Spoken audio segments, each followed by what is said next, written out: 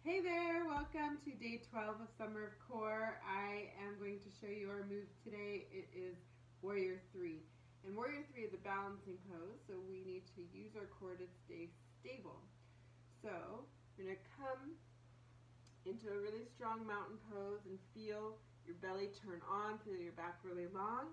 Bring your hands to your heart center, and then slowly with a flat back, as you come forward, take your left leg back. So you're standing on your right leg, and your right leg has a little soft bend to it. Your left toes are pointing straight down. But here, your core is working hard. Back is long, belly is really steady. Yeah? So then come up really slow. Take a breath, and then switch sides. So back stays long, belly in.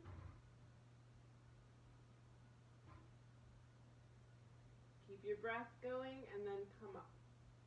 Nice and smooth. So you can keep doing that. You're going to hold it for about 3 breaths on each side.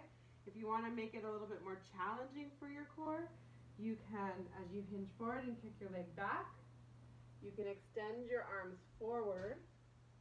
That puts a little bit more pressure on your back, so be careful. And then just come forward and down. Yeah, and then the other side, here, and extend. So you're really reaching into it. And then when you're done, after your 3 breaths, come down. So try to be really slow and intentional and steady with this. Your core will be your stabilizer. Use your breath, and of course, have fun with it. You can always stand by a wall here if you're feeling wobbly, and just go as far as feels good, but really try to maintain that strong belly. Okay, I'll see you tomorrow.